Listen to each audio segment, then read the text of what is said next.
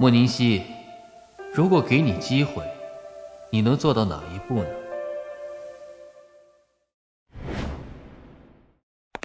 莫宁熙，这些年你跑到哪儿去了？你和厉总是什么关系？我那个好妹妹难道没告诉你？我现在是厉小少爷的营养师，暂住在厉家。我这次回来就是想问问父亲，外公和母亲留下的遗产，你拿着好用吗？午夜梦回，你难道不会做噩梦吗？你胡说八道什么？当年就该让佳音做得干净点儿，不然哪还有今天这回事儿？我还没有细说，爸爸怎么就急了？既然这样，我今天也不多要，只希望爸爸尽快把妈妈留给我的那栋别墅清理出来。如果我去看的时候还能发现有宋佳音的痕迹，我一定要你后悔。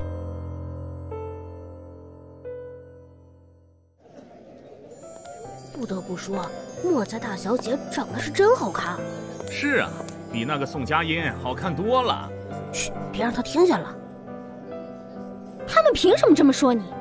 佳音，你放心，我绝对不让那个莫宁熙这样欺负你。算了，彩宁，我确实没有姐姐好看。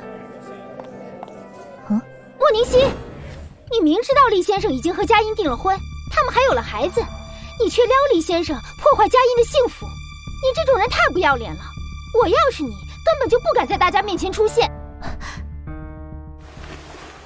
厉先生，你和宋佳音订婚了吗？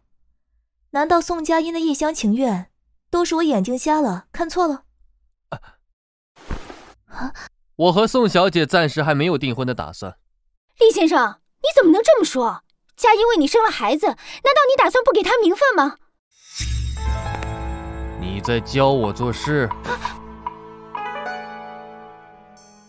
快进去吧，拍卖会要开始了。哼，下次帮朋友出头，可能要先弄清事情的原委啊。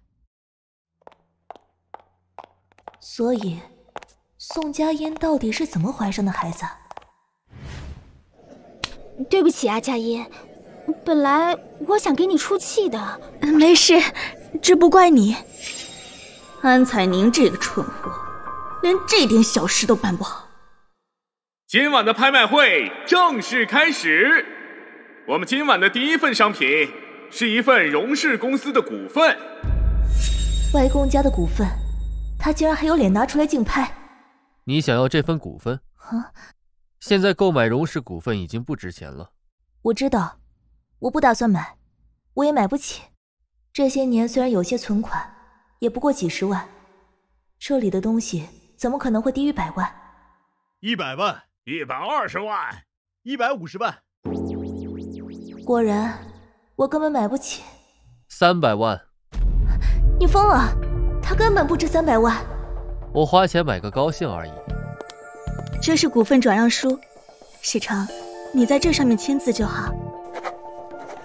喜成，你真好，这次的钱我们会捐一半到希望工程上的。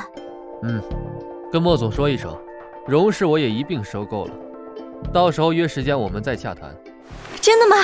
谢谢你，喜成，我回去立刻跟爸爸说。收购荣氏，这是什么意思？厉喜成不是真的在用这方式给莫永康送钱吧？你怎么了？